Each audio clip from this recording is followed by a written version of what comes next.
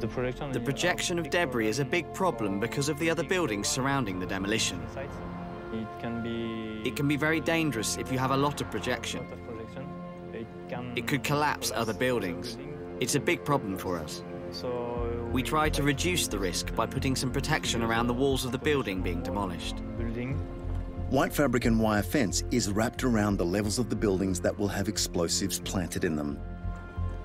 This is designed to trap the concrete, keeping it from projecting too far.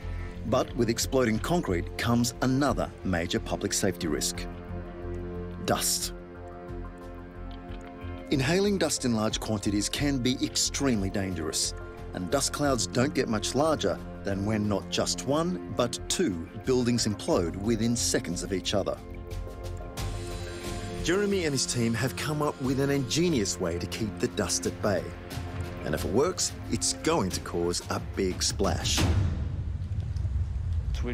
To help reduce the dust, we have set up more explosive charges underneath a number of swimming pools filled with water.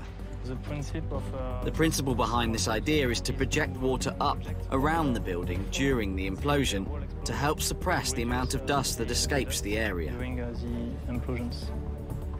The best defense against dust is water, and on this job, they've got a lot of it. Over 100 pools per building laid both inside and out and equipped with their own mini-explosive. The charges in the pools will be set to explode a second before the buildings do. The plan being to project water upwards to catch the oncoming dust before it can go anywhere. But in the unpredictable world of demolition, things don't always go to plan. Even if they get the pinpoint timing of all of that right, a change in wind direction on the day could see the water blown in the opposite direction and dust clouds filling the neighbourhood. It's a perfect day for blowing up over 100 paddling pools. Fire engines and security teams are on standby.